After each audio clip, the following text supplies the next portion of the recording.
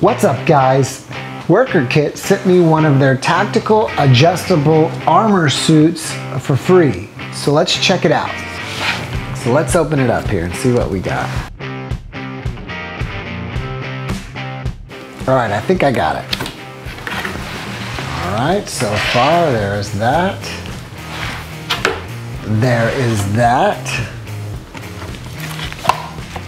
This and this. Let's see what we've got here. All right, this, whoa, it's all stuck together. I guess we've got to pull it all out of the box at once. All right, nothing left.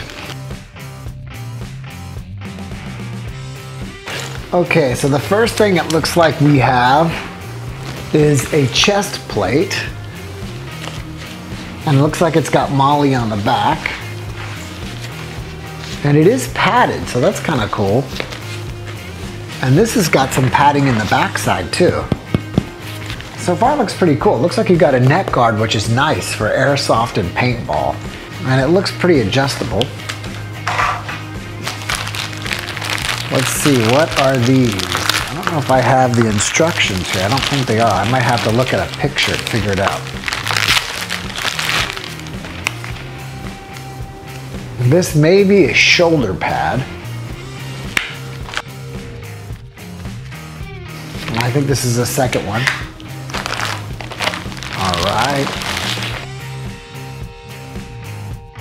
Now this to me may be one of the coolest things in the whole thing.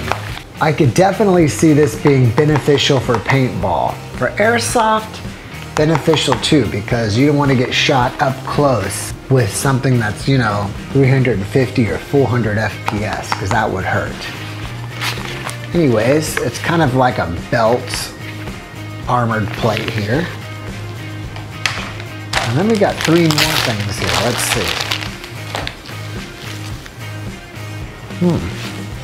This looks like, I don't know, maybe this is a belt that hooks up with this. Maybe this, it looks like, yeah, that's going to attach to a belt.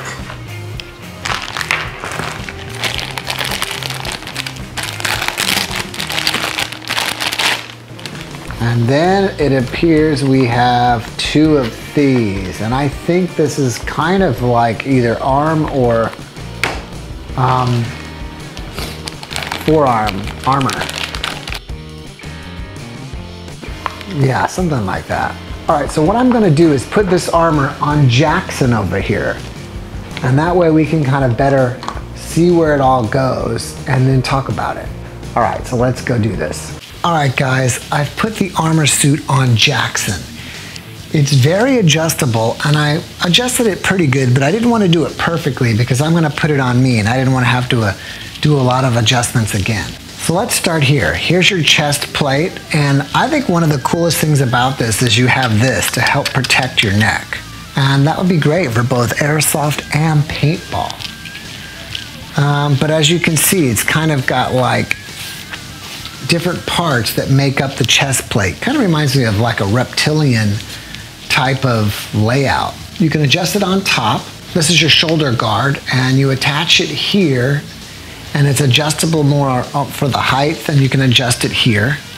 And one thing that I forgot to mention is there is some thin padding on the inside of this chest plate. As we move down, you have a forearm protector, and this is also adjustable, and it looks like this little piece extending off here will protect your elbow. And then next you have this belt.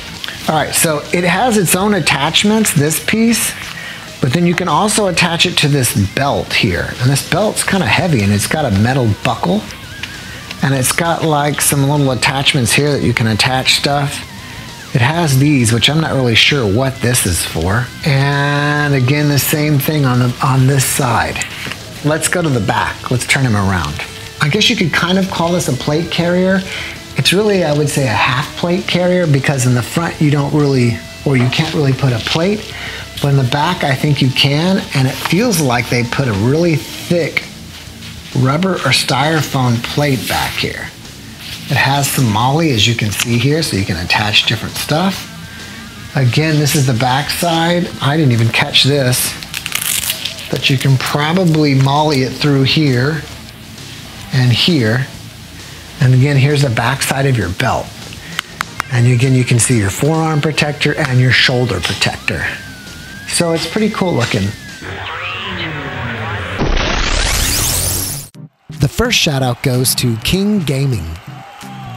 The next shout out goes to Gabriel Lucas Baluyut. The next shout out goes to Prince Swift.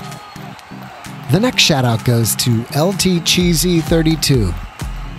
The next shout out goes to Nathan Mead.